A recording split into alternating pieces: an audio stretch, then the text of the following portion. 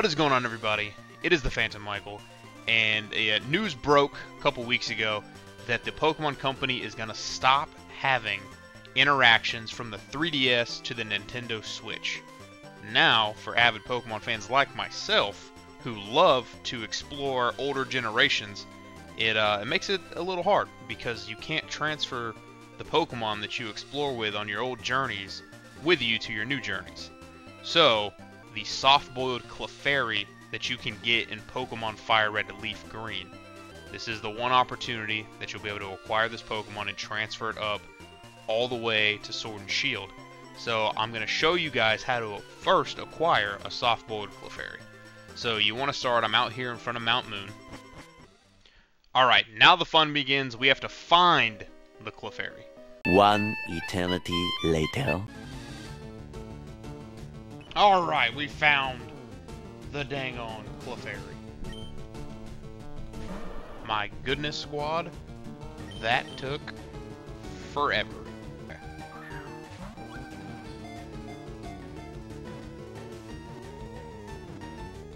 You catch your Clefairy. Alright, so now you take your Clefairy. Now you want to make sure that you have Fly. If you don't, you're going to have to run.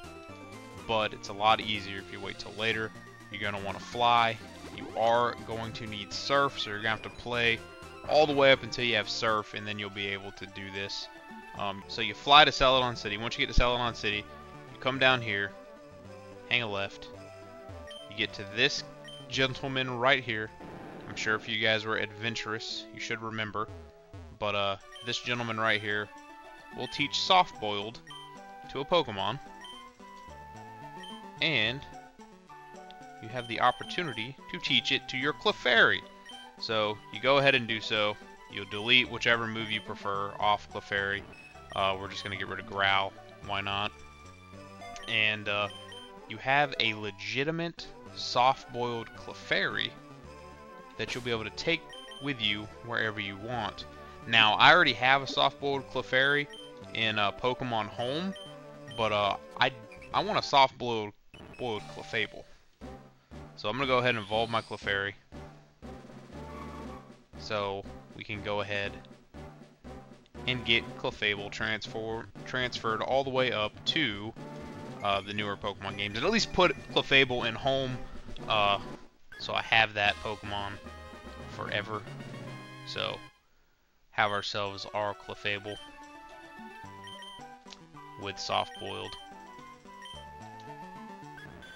There you have it. Modest-natured Clefable, too. Didn't even know that. Awesome. So there you have it. Okay. We have our Clefable. Solid. Now, this is when you're going to have to watch some of my other videos of how to transfer Pokemon over. The links to those videos are going to be down in the description down below.